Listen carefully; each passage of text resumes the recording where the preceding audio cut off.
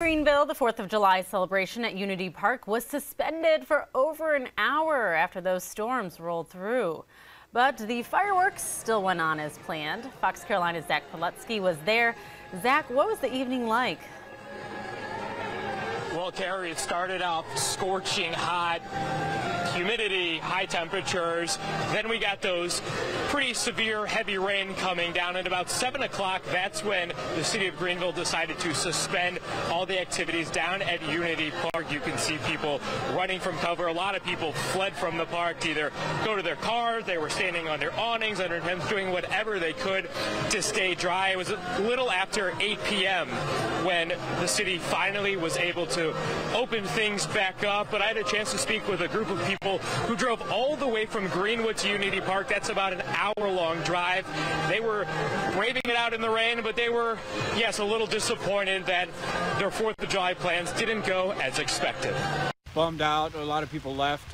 It's a shame that people left. I mean, drove like we did, drove a far distance all the way from Greenwood to here, and it is what it is. But the rain feels good. It's nice and cool. It definitely cooled things off. I know that. Now, after the city opened back up the festivities, one of the band's performances was canceled just due to time constraints, but those ever important fireworks, they did go off. They did go off 10 minutes earlier than scheduled, and the show lasted about half as long as originally expected. But just having fireworks on the 4th of July is something that some people I spoke with says they weren't going to miss.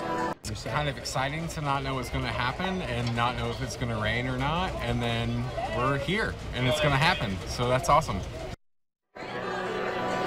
Now, we were able to shoot that fireworks show from here on up on the roof. Our photojournalist Andre braved some rain elements to capture that for you. So if you missed it in person and you missed our stream, we do have that video on foxcarolina.com if you want to get into some fireworks 4th of July celebration, or maybe watch it on the 5th of July. I mean, you can never watch fireworks at a bad time, right, Carrie?